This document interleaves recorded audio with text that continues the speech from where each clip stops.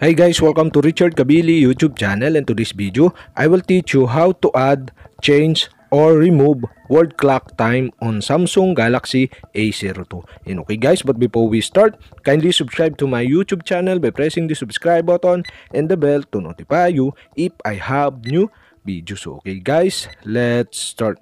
So okay guys, you all have to do is click the digital clock widget to proceed on word clock. And okay guys, here below you can see the alarm, the word clock, the stopwatch, and the timer. And okay guys, here in this tutorial, I'll show you how to add, change, or remove word clock time on Samsung Galaxy A02. And okay guys, you all have to do is click the word clock or go to word clock. And okay guys, here in word clock, to add word clock, okay, you'll have to do is click the plus sign on the right side, okay?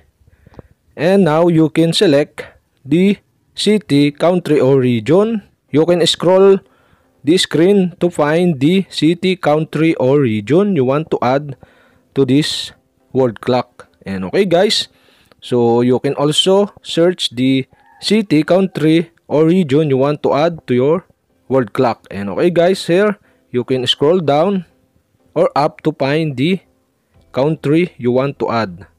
And okay guys, for my example, okay, I choose Boise, USA. Okay, click this, and okay guys, okay, automatically find the Boise, USA. And okay guys, so you can see the add button here, and you all have to do is click add to add to your word clock time. And okay guys, okay, to change, okay, you'll have to do to change the word clock time. Okay, for my example, I choose or I change the London, so click the London, and you can find the country or city or region you want to change in London. And okay guys, for my example, I choose the Moscow.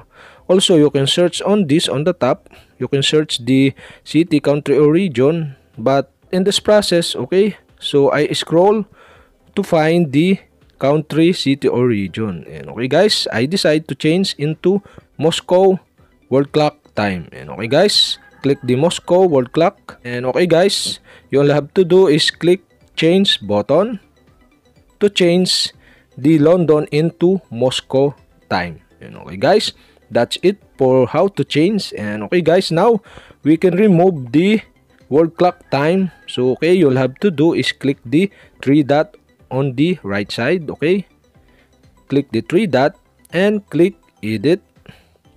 Now you can see on the left side the circle button. And okay guys, okay, you can select the country you want to delete or remove. Okay, I select the Moscow. And okay guys, to remove this, okay, click the delete icon button.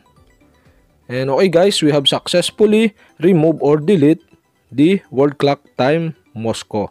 And okay guys, also you can select all by clicking again the three dot on the right side and click edit and click all button on the left side.